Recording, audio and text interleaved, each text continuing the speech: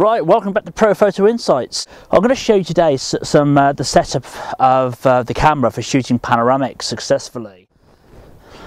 Okay, so the first thing I'm going to show you is this little plastic gizmo. I'll just do a bit of a close-up in camera.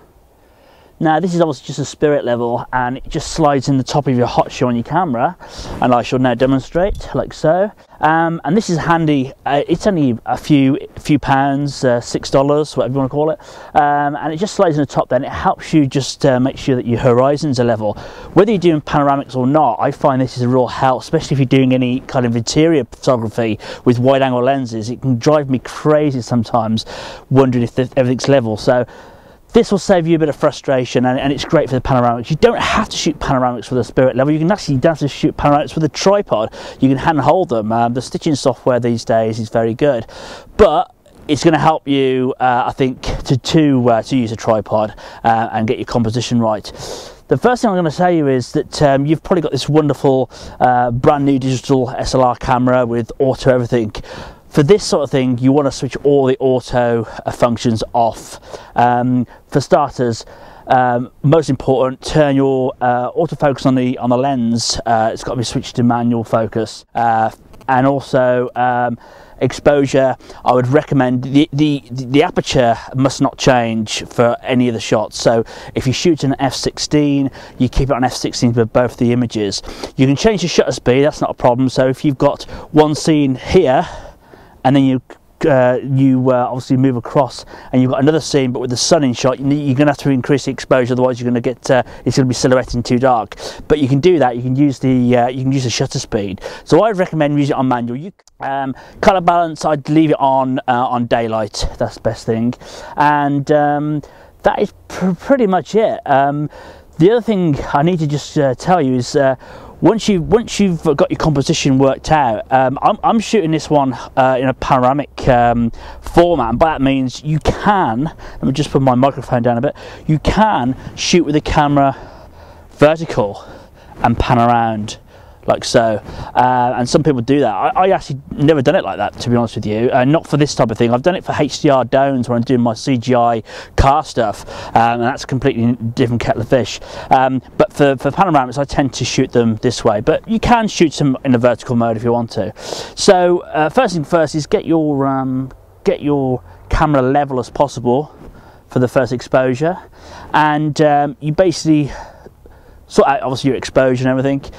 Shoot your picture, and then what you want to do is then rotate the camera around, but not too far. You want to leave probably about 15 to 20% overlap, and that will help you when you're stitching the picture. That'll help the software get a good stitch. So always leave a gap. What I'll do in a minute, I'll actually pan the video around and show you what I mean if I can do it, but if not, we'll do it on the screencast. So you need to pan the camera around. Again, if the camera's not quite level, don't sweat it too much, but if you can, just gently level it out again for your second frame. But it's, listen, if it's a bit off, don't worry. Focal length wise, you can go wide, but it makes things a bit more difficult. You get a bit more distortion towards the edge of the frame normally on wide angle lenses.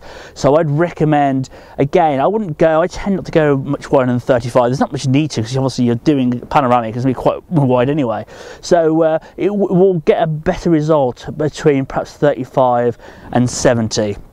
But you can try a wide angle, but I just don't tend not to stitch as well, I find. But apart from that, do what you want. You can just give it a try and have a play around. And what we'll do in a second, I'll take you through the overlap a little bit, just give you a better idea of what I mean, and then we'll go on from there in the post-production. We'll just perhaps do a quick stitch of one of the images.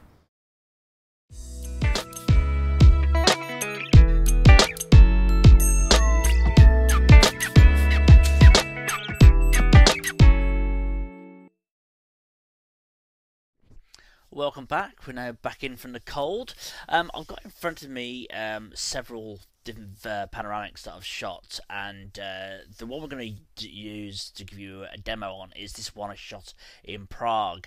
I was there a while ago, basically for a couple of days. I was shooting some 360 HDR domes for the car photography, and so I was on the Charles Bridge at dawn doing these images, and I also shot some nice panoramics there, which is why I thought it's a bit more exotic than showing you a panoramic from some old field somewhere in the middle of nowhere. So here's the images on screen.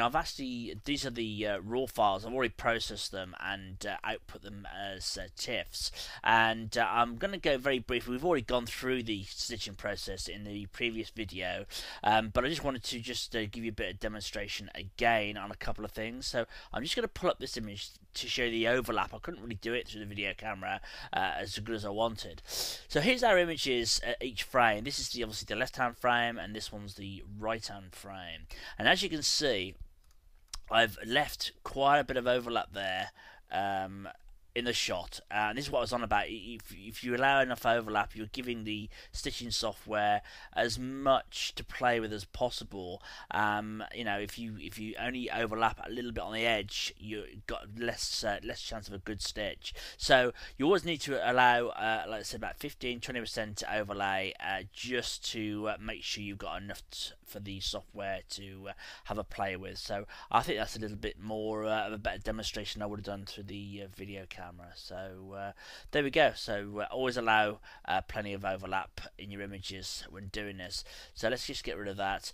So what I'm going to do now is just highlight these two images, these two TIFF files. You can use the DNG files if you want to. In fact, we could go ahead and just do that as a demo, and go up to your menu at the top here, go to Tools, Photoshop, and Photo Merge, and that loads the Photo Merge.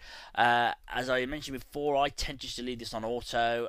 You can have a play with the other options, but if it ain't broken, don't fix it. That's my motto. So leave it on auto and click OK, and that's now going to process those two DNG files into a panoramic, and we'll come back to that second when it's finished processing. Okay, so here's our pano on screen.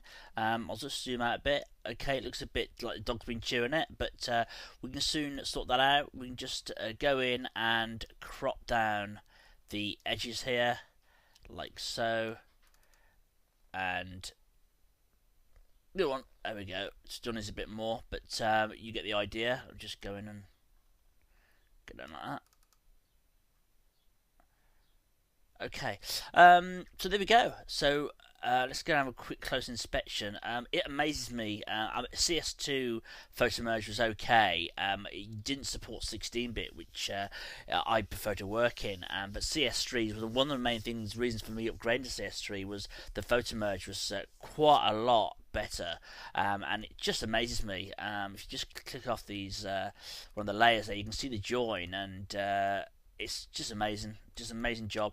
The only problems you might get now and again is where you've got movement. I mean, actually, you can see here in the shots, you've got these ghosted people walking across the Charles Bridge there, which you could go in and retouch out. Wouldn't be a lot of fun, I don't think. I think I had to retouch some on another shot, and it's a bit fiddly and time consuming. But the only problem you might get on some of these pictures, if you've got water in a shot, or say grass in the foreground. I did one a while ago from one of the exhibitions I did last year, and the shot had reeds in the foreground and all grass. I think it was and reeds and grass. It was two different ones, and where the reeds have moved in between shots in the wind, it caused me a few problems. So I had to go in there and do a bit of retouching. But on the whole, 99% of the time on shots like this, it's just amazing, really. I don't know how it does it, but it does it, and it does it well, and it certainly beats hand stitching pictures, which is very time consuming and not a lot of fun, to be honest with you. So there we go. I hope you enjoyed that. I hope it's some interest. Don't forget, check out the forum, ProPhotoInsights/forum. And also, as you mentioned in the last video, you can now download these videos in high res to keep, and that'll be available on the videos to purchase webpage on the site. Anyway, until next time, cheers and thanks for watching.